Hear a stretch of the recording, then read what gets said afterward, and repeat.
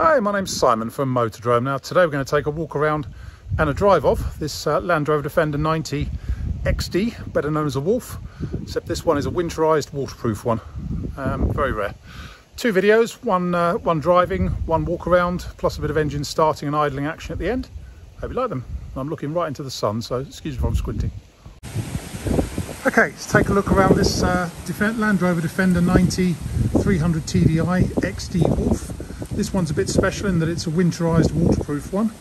Very rare. 90 hardtop this one, although like a lot of the hardtops, it's got a few fittings on it. Looks like originally it might have been a soft top. I think what tended to happen with these winterized waterproof ones, they did leave the factory as standard Wolves and then were recalled for reconversion to waterized and winterproof ones. Waterproof and winterized. And this is one of them.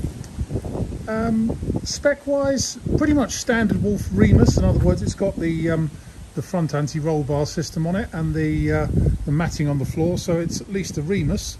Otherwise, as far as the winterized and waterproof one goes, under the bonnet it's got a Webasto preheater, which we haven't checked in fairness. It's got this periscope snorkel, which in theory means that it can actually submerge up to the top of the snorkel, although I think you'd have to be pretty brave to try it. I think in exercises they waded ashore up to the neck and shoulders of the driver. Even so, should be pretty brave to do that, I think. Other changes from a standard Wolf, you've got a door for the fuel fillers under there, waterproofing. You've got these racks on the top. I've no idea what they're for in fairness, but all waterised winterproof ones seem to have that. I'm told that wooden bit at the back there is something to do with a strop for helicopter lifting, but I'm afraid I don't know why or how. Inside in the back here,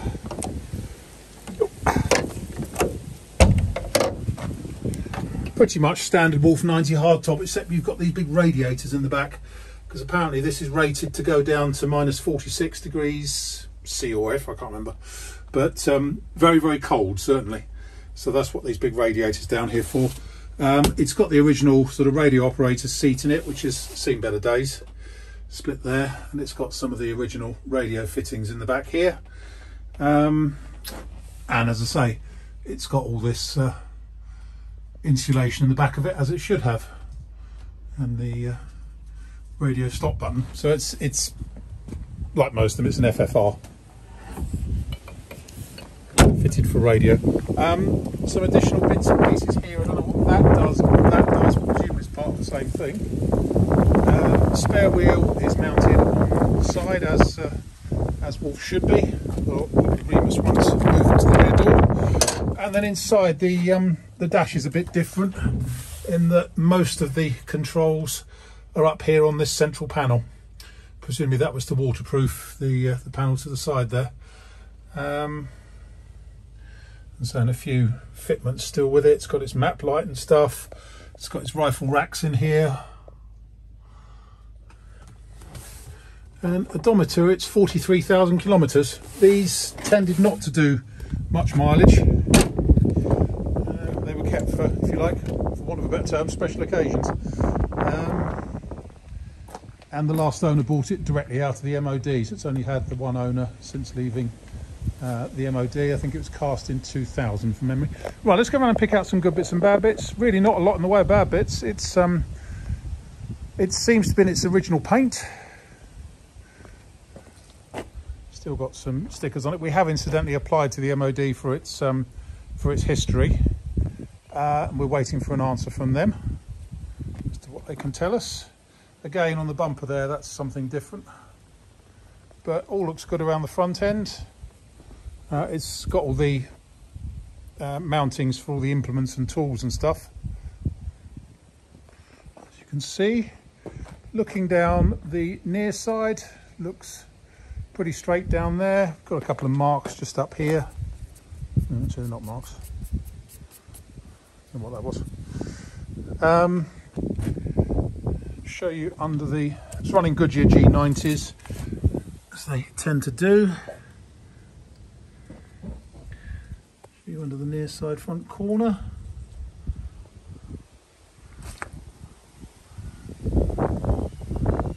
bulkhead.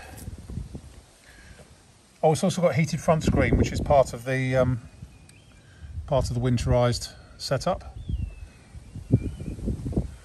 It's also got an escape hatch on the roof. I presume that's an escape hatch if you really do get stuck in the water.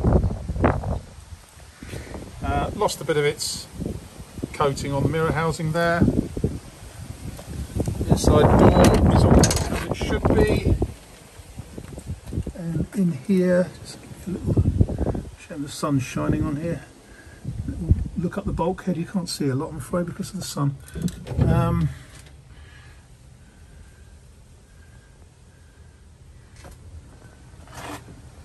But the seats are in good shape. It's got, say, the Remus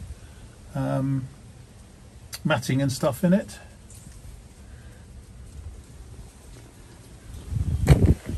Carrying on round, the side rear wing is all good. Again, we'll show you under here. So you can see the Wolf chassis is quite considerably different to a standard 90 chassis.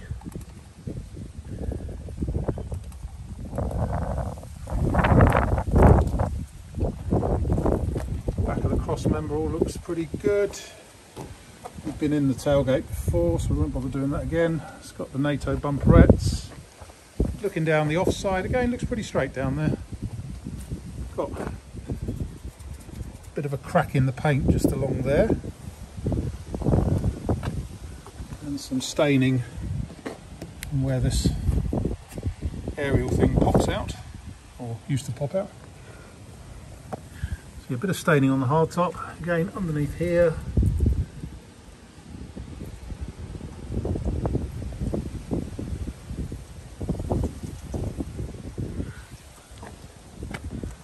Show you it's flat for the fuel filler.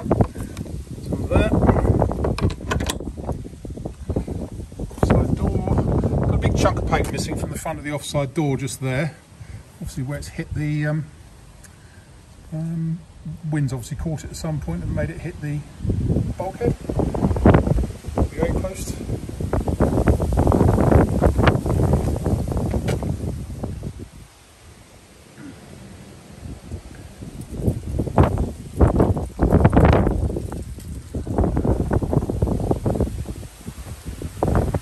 There on the bulkhead. Screen rubber's seen better days, in fairness.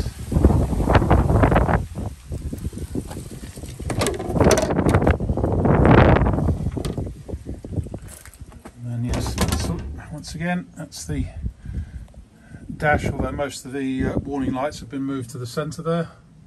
Driver's seat's in good shape, no real wear, although a bit of slightly misshapen here. Obviously some fat squaddies getting in and out of it.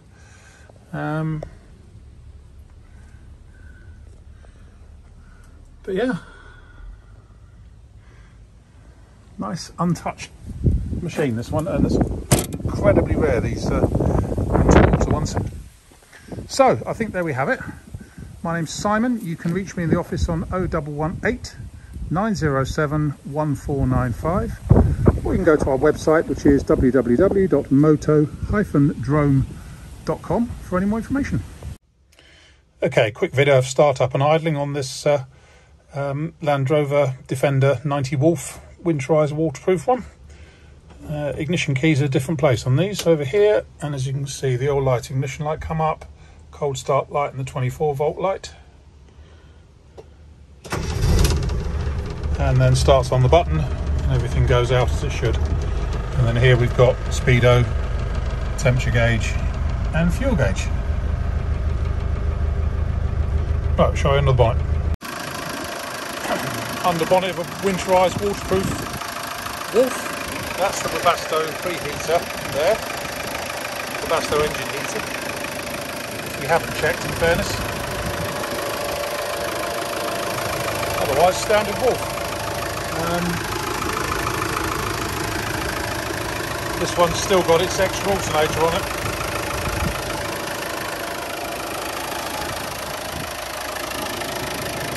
But engine running nicely, straightforward 300 TDI. Looks like this one is the original military engine rather than a military reconditioned one, but then again it has only done 43,000 kilometres. So there we have it.